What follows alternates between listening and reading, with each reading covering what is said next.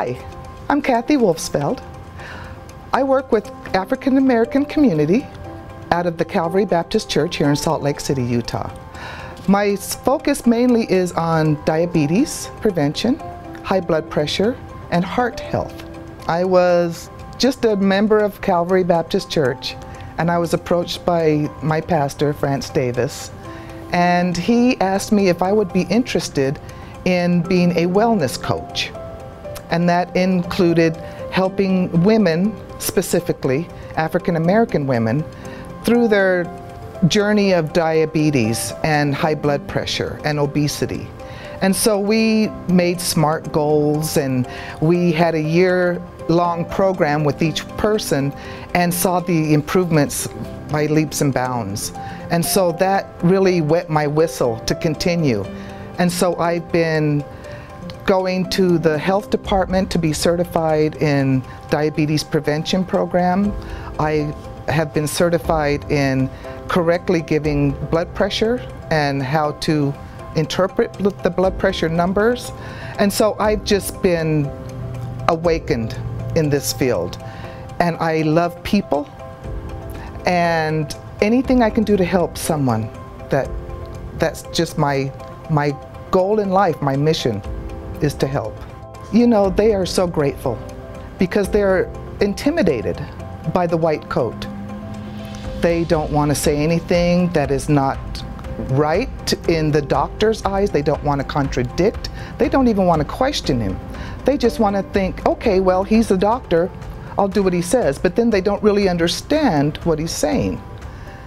So that's where I come in, is to try to bridge that gap between medical and patient.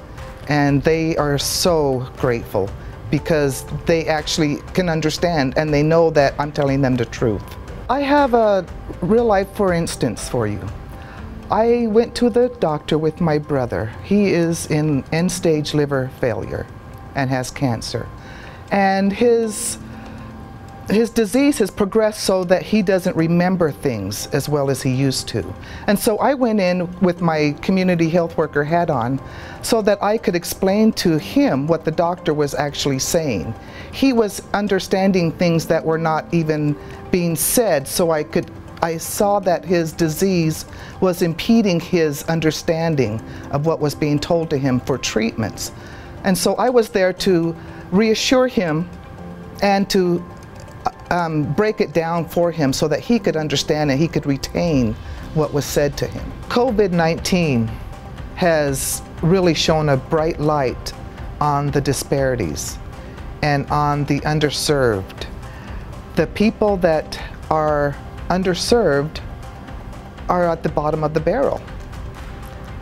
The health care that they have access to are usually last to get the PPEs. They're usually last when it comes to medical breakthroughs. You know, they don't have the equipment. They're reusing disposable things, and you don't find that on the richer side of the aisle. And so just to bridge that gap, I'm so passionate about equal access to health care for all, because we're people. We are all human beings, and we deserve it. It is our right to be taken care of. As far as medical, we have the technology. We need to use it for everyone, not just those that have and not the have-nots.